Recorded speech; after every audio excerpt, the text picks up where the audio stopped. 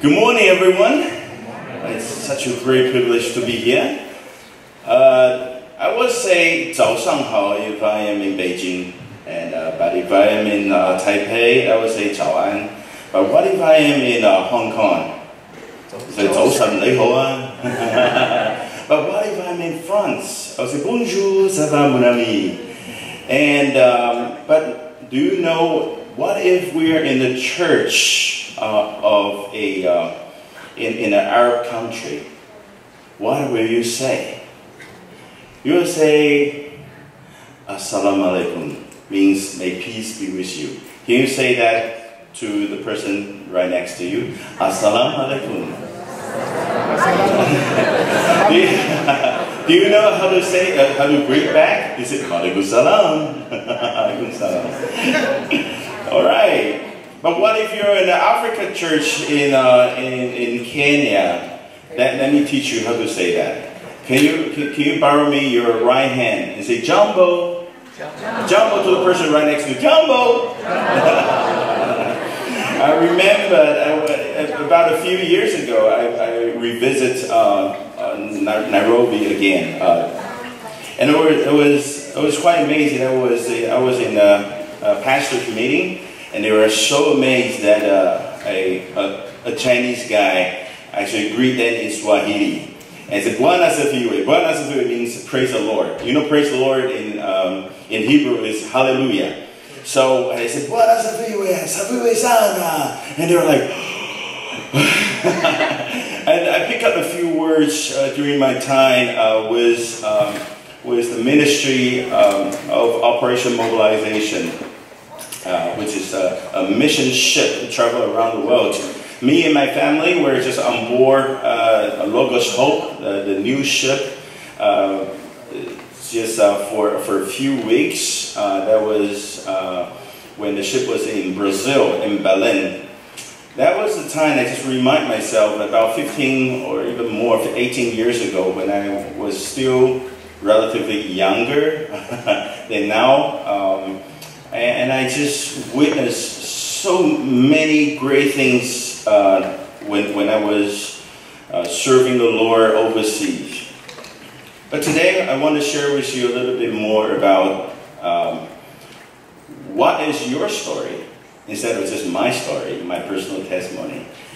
And also, we are all involved with His bigger picture.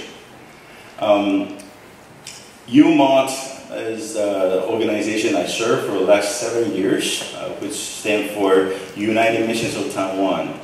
So for most of you guys, probably heard about some mission organizations like ONF, like Wycliffe Bible Translator. Maybe you heard about SIM, a few others like YWAN and many others. They are all our board members. We're doing mission mobilization in Taiwan and beyond.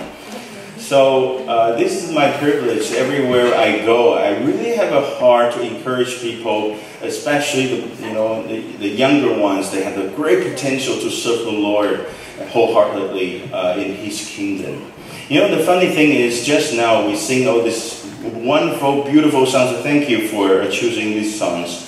But I just had concerns. You know why I have concerns? Because let me just read one of these. The lyrics over here I just heard. Do whatever you want to do, and say whatever you want to say, and move however you want to move, and change whatever you want to change.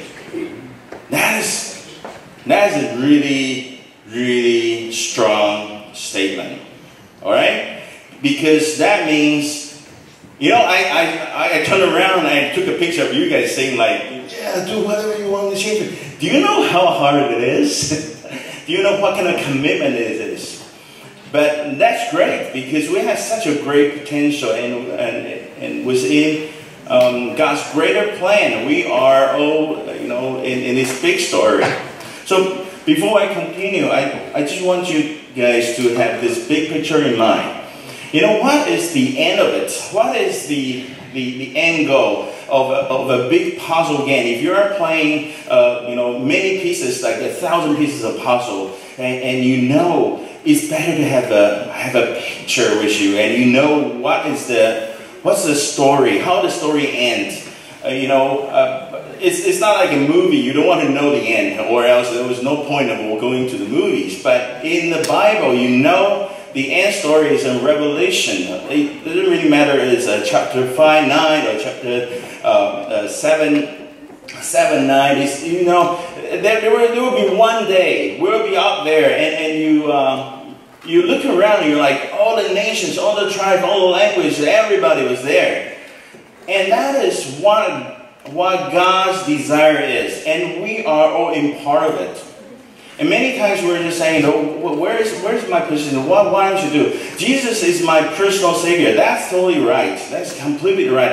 I'm not going to against that. However, the important thing is Jesus is the Lord, is the way, the truth. But however, we just need to know it's not just for you, it's also for all the other people around the world. For John 3:16, one of the most remarkable Bible verse we all know is, for God so loved the world, He sent His only begotten Son. When He comes to incarnate Himself to become a little baby, that's why we have all this Christmas celebration, Feliz Navidad, we have all these beautiful stories about how God Himself come to this world. Yes, indeed, it's for me personally. However, it's also for everyone. So, what is our part? Let us take a look of. If you have a Bible, just turn to Psalm 67. If you don't have a Bible, you can download it from your Google Drive or whatever. So let's start with this.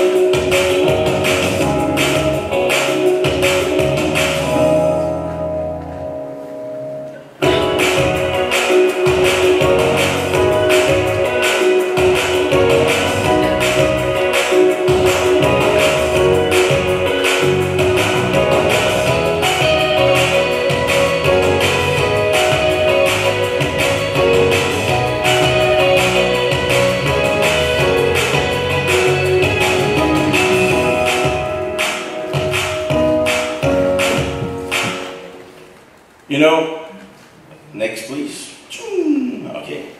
I have a different, this is NIV, but what I'm having here is English Standard. But however, let's read this, right?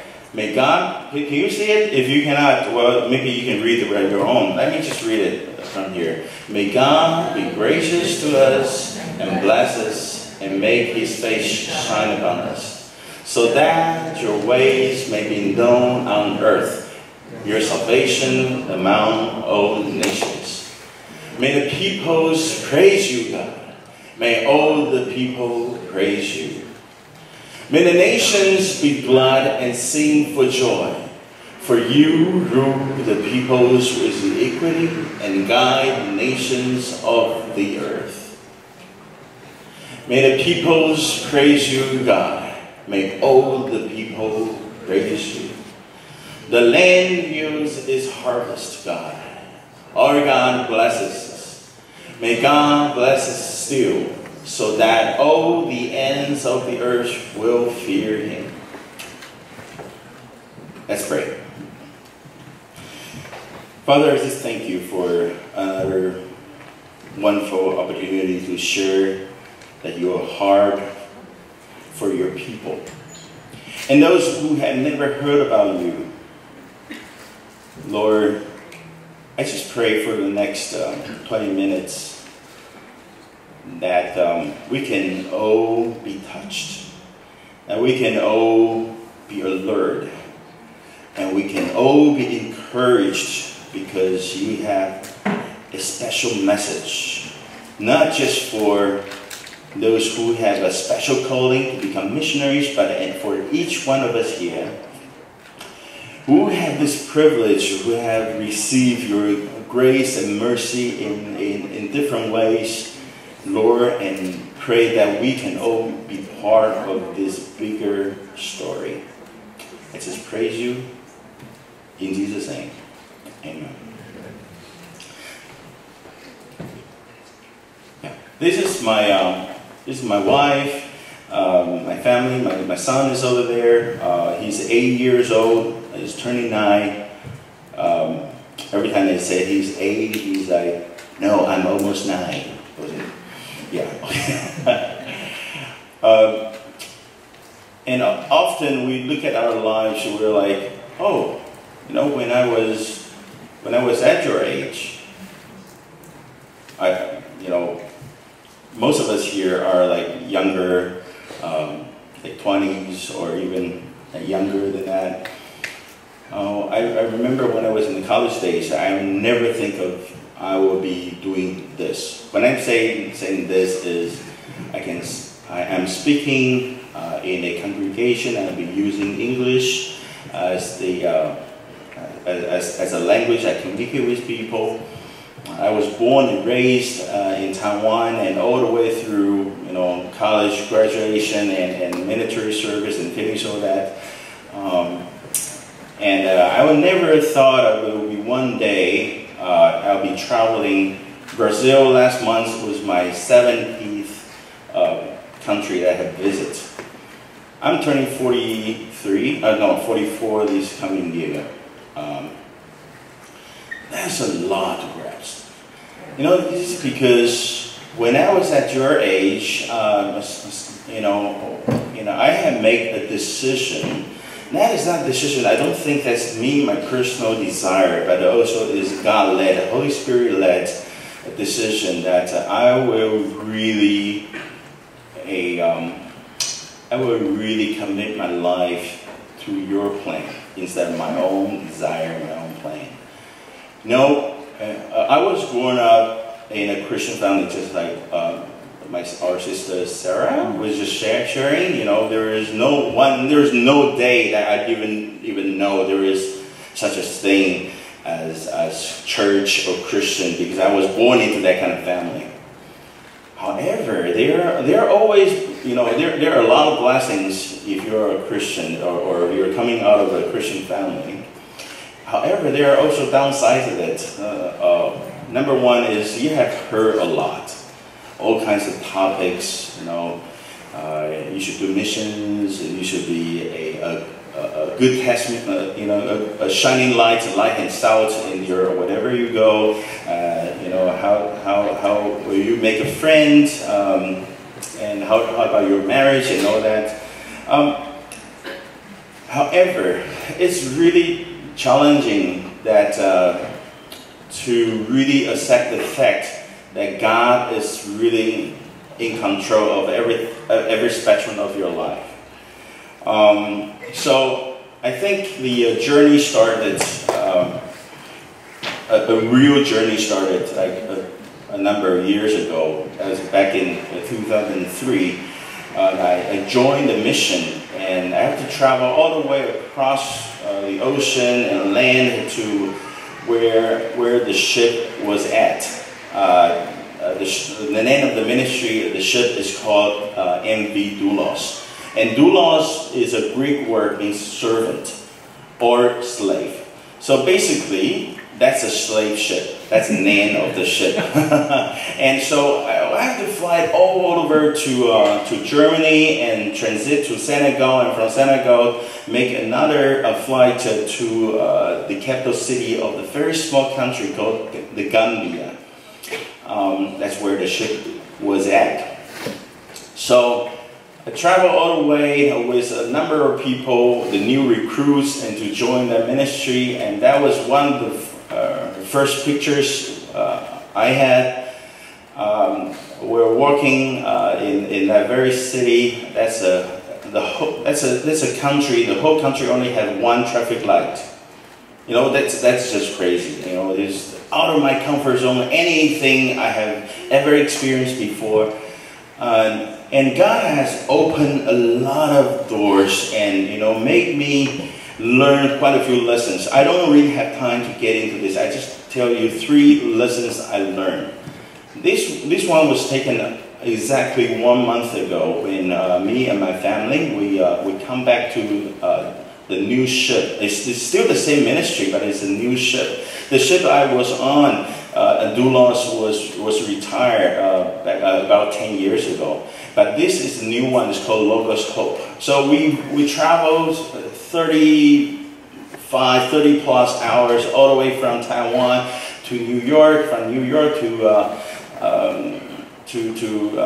Brazil and São Paulo, from São Paulo to Belém. That took forever. This is probably one of the furthest points you can get, you know, from planet. So that's my son. That was me. My wife took this picture. There was a farewell just right at the quayside, and the people, the youngsters, and just saying goodbye to their friends. I learned a lot of things. Number one is, you know, you get to know how big God is. I don't know about you, but when I was in Sunday school, I learned a song. It's called "My God Is So Big." Anyone of you have heard that before? So strong and so mighty. There's nothing my God cannot do. Okay, so apparently you don't know that. You know, in some circles, people have no idea. I don't think they have been through, you know, all this Sunday school. I don't know why their teachers are teaching them, but anyways. So I remember I used to have gestures of, my God, so big, so strong, and so mighty. But you know what? You don't really know. Let's be very honest. Why? Because for many times our God is some kind of, you know, imaginary figure, a good friend. And then when you say he's so big, you're thinking about Aladdin, the genie. You know, it's like, whoa, kind of big. But God is much bigger than that. It's not just the size. That's not the power. He is way beyond that. He is the God of time. He is the God of mankind. He is the God of all creations. That's much, much more beyond just a powerful figure. You know, just give you an example. You know, we are in, you know, on that ship, we are an international crew, and everybody can proclaim something like, Jesus Christ is my personal Savior, and I pray to God with my own language, with my own desire, and God listens to my prayers. How crazy that is. Because that is so natural and normal for each one of us. And you know, you pray in your own, you know, heart language. You know, over here in this room, it's probably English, Spanish, you know, Mandarin, or Cantonese. Right?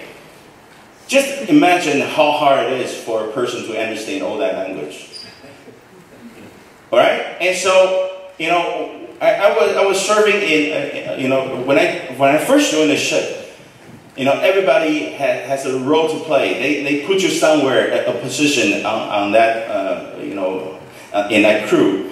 So they saw me, oh, Chinese, doesn't know how to cook. Then I was in the catering department. So, so we have a team with like 20 people, and these folks are from everywhere. All right. So, and every morning we need to wake up like 5 o'clock in the morning, have a short devotion, and then we prepare breakfast for the whole ship's company. Right. So during that devotion, so we need to close in our prayers, and unfortunately we have all different kind of language representing over there. So, you know, this German guy will pray in German, Danke Vater, danke, and we're like, ooh.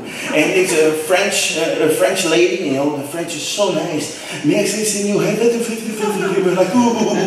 And this Korean guy, when he was praying, he was like, 하나님 아버지 감사합니다. 전하여 하나님 we're like, okay, chill, man, chill. So when I prayed, I was like praying in Mandarin. People are so amazed I can speak in Mandarin. It's like, 感謝主, and it was like, whoa, wow. It was like, hey, come on, I learned something, you know. But the most amazing thing is this guy from South Africa, and he's from the tribe. This tribe is called the Xhosa tribe, and they speak like click and twisting sounds like this. His name is Vianney, and his last name is QE. So every time it was like, so you are Vianney Kui. No. Vianney Kui. No. My name is Vianney Kui. No, you are kidding me. So every time when it's his turn to pray, we were like holding it so bad. Yeah.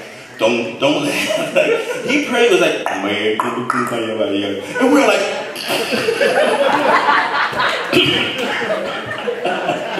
and he was very upset. Hey, it's not funny, I'm talking to God. Sorry.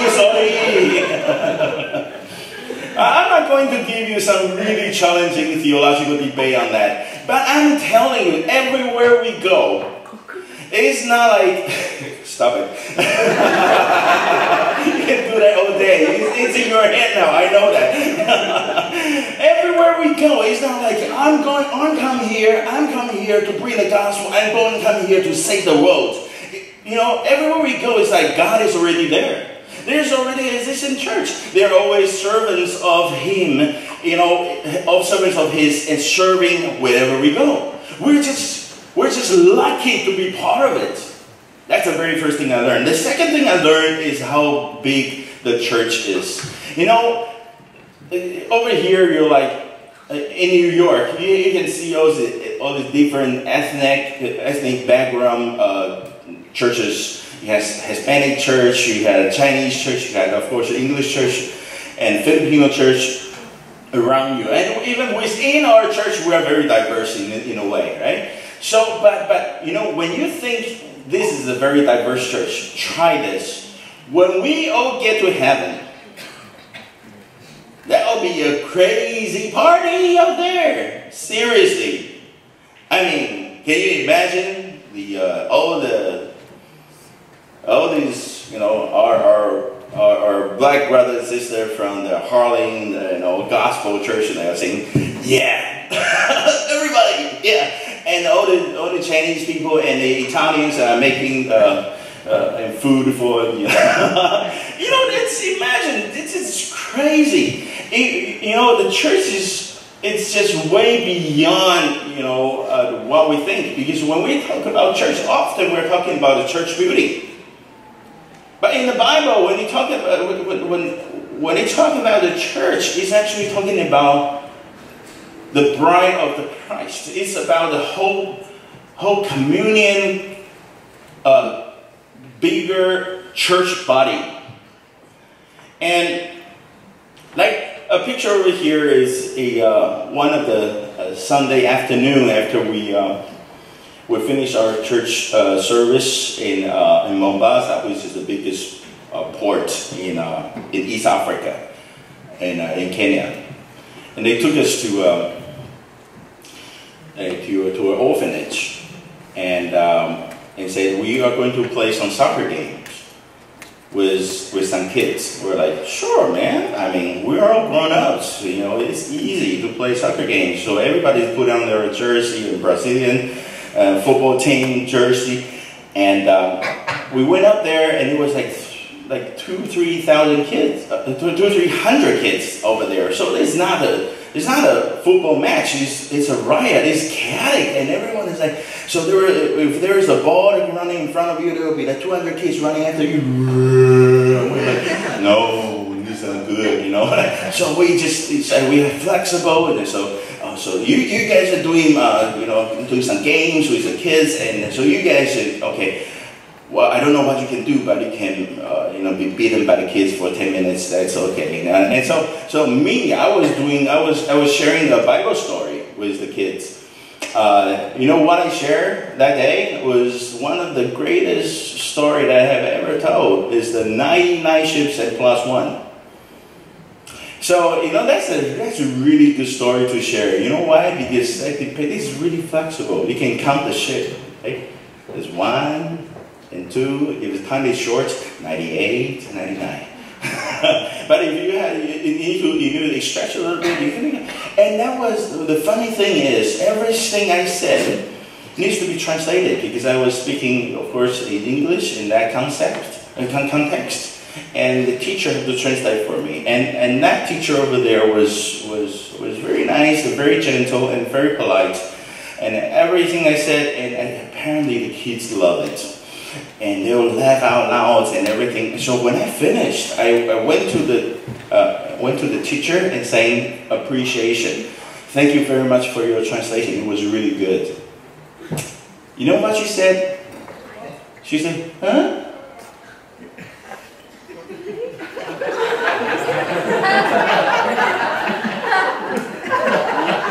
What?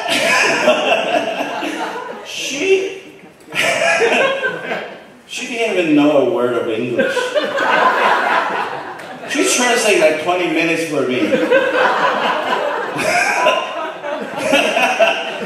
No wonder people want to go to Africa and do missions. That's really easy over there, you know? People are like, she might be saying, you know, this small-eyed Chinese dude must be saying something funny. Let's give him some encouragement. Something like that. I was like, what? However, you know, the church is so diverse. The church is beyond what we think. We have keyboard. We got a really good lighting. It's making it really warm here. But you know, often we visit a church. There is no such a thing. You know, there is no music instrument, but people sing out loud. They just worship the Lord because they just feel like it. You know, we have been to so many different places and witnessed, you know, all these missionaries have been spending time, you know, years and years, but there's no converts. So the church is like you, me, and my 4 kids. And so it was like that. However, when you think about the body of Christ, this is much, much beyond these 4 walls of the church building. So lesson 3 I learned is, even our God is so big, He's so powerful, so mighty, He is amazing. Even the church is so big, so diverse. However, each one of us can still be instruments that God uses. We can see ourselves as a very important piece of God's plan. However, we also need to know this is a privilege. We can even in the first place experience His grace and mercy. You know, you're born into a Christian family. One of your friends is a Christian, and he brought you to the church, and you get to know the Lord. Well, that's Holy Spirit led. That's not something where I planned for it. When I was born, and I make a decision, I need to become a believer. There's no such a thing. It's all God's work. And also when you serve, it's like how privileged we are, and we can also be part of a bigger plan. This is a picture taken a few years back. That was my team, and we are all in this cell phone era, and you can see we're working really hard. So what's the big story? When we talk about a big story, we're talking about a story that contains every person's personal story and the history of mankind, and it's all involved with that. This picture was taken actually just a few weeks ago. I saw it on Facebook. I was friend with this old missionary. This one over here. His name is Ron. R-O-N, Ron. Ron has spent over 20 years right at the border of Uganda and Kenya. This is one of these places. It's one of the most remote areas on this planet. There is no running water. There's no electricity. But there's Wi-Fi. But there's satellite, some kind of communication. But this one was taken he visits a tribe that had never heard about the gospel before, and he established that kind of trust with the leader of the tribe, and he went up there, and the very first time he played a radio, a solid power-based radio with the language of that very tribe, Bible stories.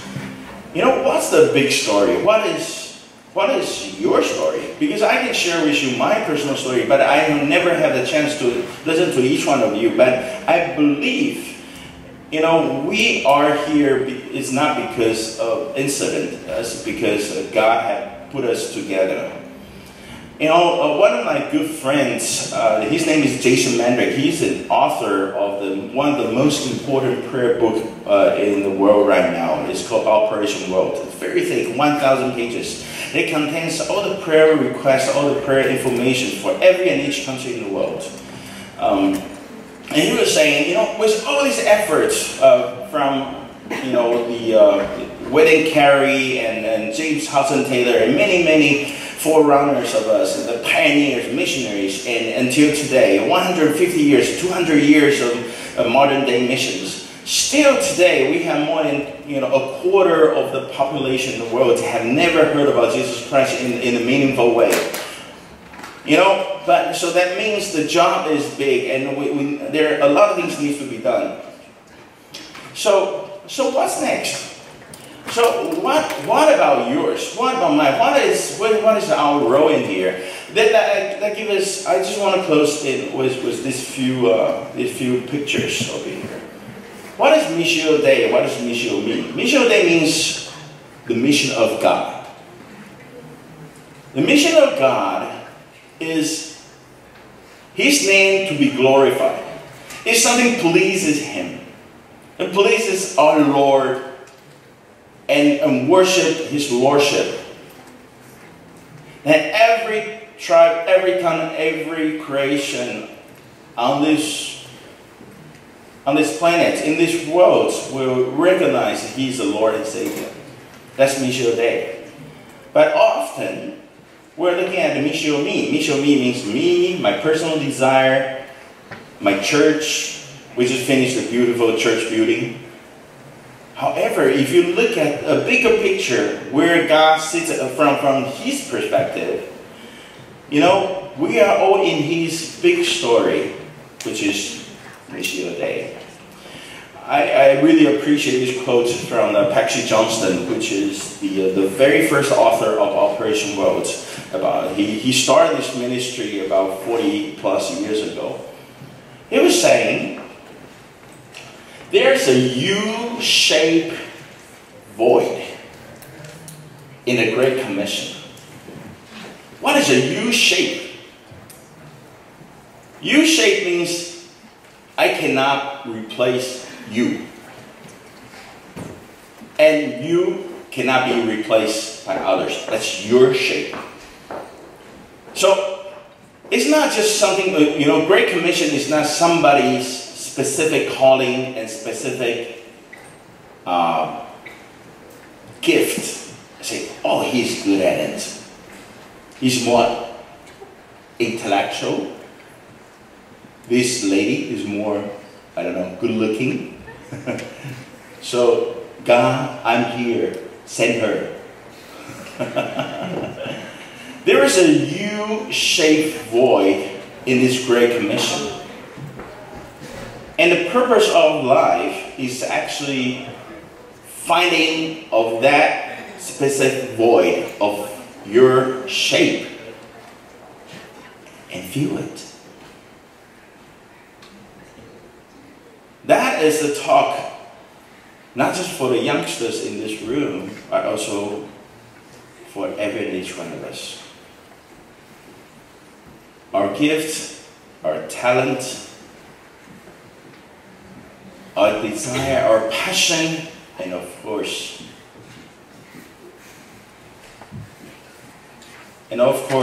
our obedience. So let us read this again. I will finish that over here. May God be merciful. Are you ready? Go. May God be merciful to us. bless us and cause His face to shine on us. So if He blesses us, is not because we are just so blessed. Thank you, Lord, because I'm so blessed over here. No, we are not just a container of blessings. However, we need to be channels of blessings. That's the message I want to share with you today. I want to invite the team, the worship team, to come up here and to sing with us. It's a very last song, which is called "To the Ends of the Earth," and just give the Lord our very best, and we can all be part of His greater story. Let me pray and finish, and we can continue. Thank you, Lord, for giving us this day. What a beautiful day! Adore the day you have made. And thank you, Lord, for being such a blessing into our lives, because our parents, because our friends, and that's the reason we're here today. However, Lord, I just pray, and we just pray that you can lead us to a greater purpose and to be part of your great commission, and we can be witness to the nations, near and afar. Thank you in Jesus' name. Amen.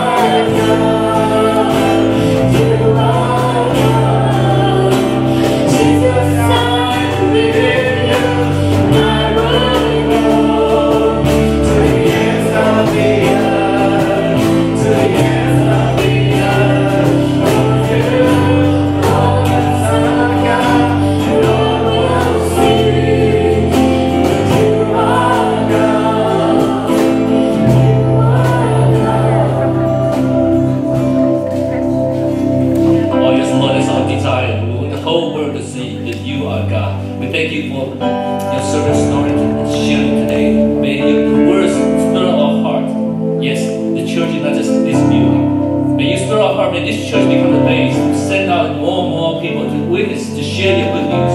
We started from here, from our home, from our life. May we be the storyteller, because we already have a story. Hallelujah, hallelujah. Now may the grace of Lord Jesus Christ, love of God, and the fellowship of the Holy Spirit be with us all, from now until forever. Amen. Amen. Before you sit down, say, you have a story to tell. Okay. Now please have a seat. Please.